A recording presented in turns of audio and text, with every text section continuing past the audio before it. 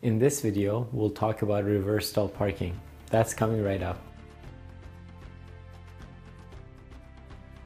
Hey, it's Shayan from Zula Driving School, and let's get right into talking about reverse stall parking. So let me draw you a diagram of parking stall. Hopefully the parking stall that you're parking in, the parking stalls are symmetrical, but nevertheless, as soon as you hear reverse stall park, or as soon as you decide you want to do a reverse stall park, put your signal on and pull up so you are perpendicular with this parking stall, like so. And you want to stop the car when your torso is in the middle of this stall. So not your head, because sometimes your head might be a little bit more forward than your body, but your actual torso should be sitting in line with this parking stall that you're interested in. This is step one.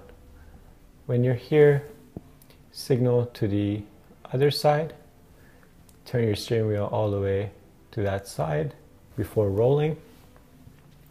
Do a check around your vehicle to see that it's clear, and then you're going to swing out like so, and your car is going to go around, and you want to stop when I'll get into draw you another diagram here. So let's say this was the stall that we were interested in. You want to stop when your car has made an angle of about 45 degrees. Now you might be thinking, how on earth do I gauge that?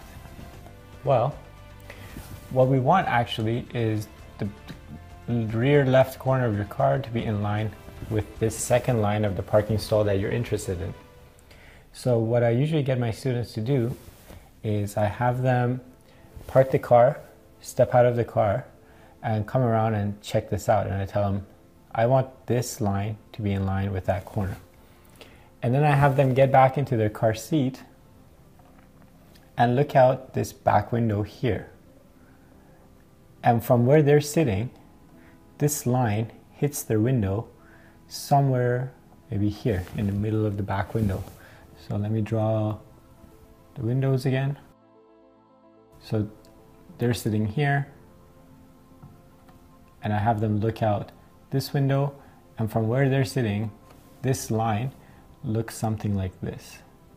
It hits their car somewhere here. And I tell them, remember that as the reference point for this car from now on.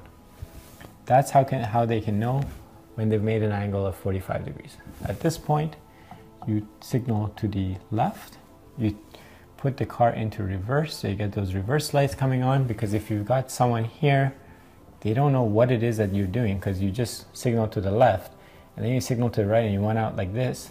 They're like, what is this person doing? But as soon as those lights, reverse lights come on, and then now you turn your steering wheel. So this is step 2. I'll draw you step 3 here, like so. And you start turning your steering wheel all the way to the left. You obviously your signal on, your brake back lights are on.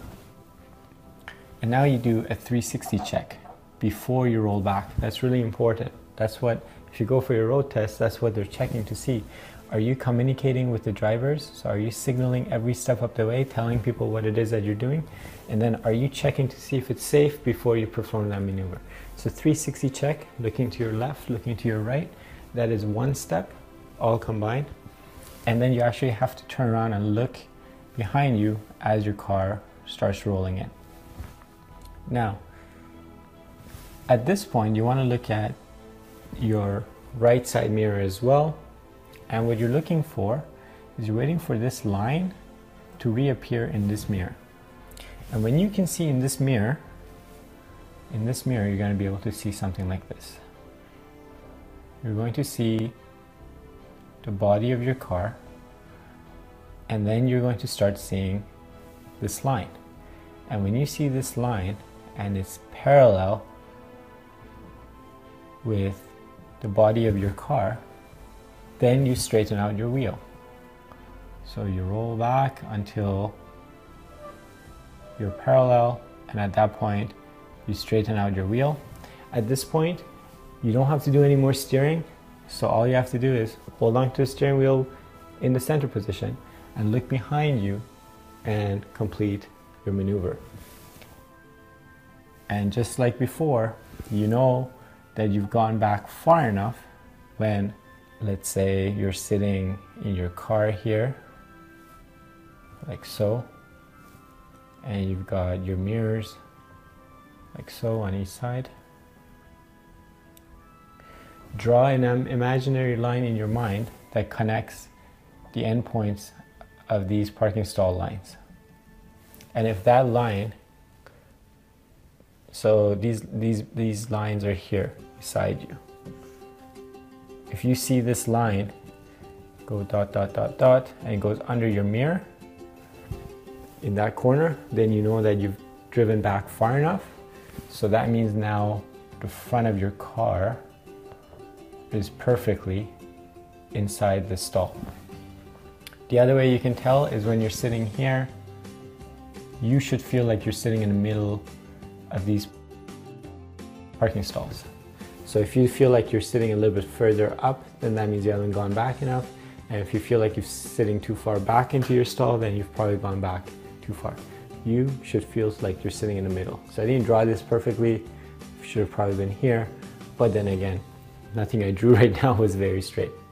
So I hope this video has been useful to you. If you did like it, feel free to comment, like, and subscribe to our videos on YouTube. In addition, we have an online video training course where we show you step-by-step how to perform a reverse stall park and many other parking maneuvers. And you can find that on our website at www.zula.ca. Thank you.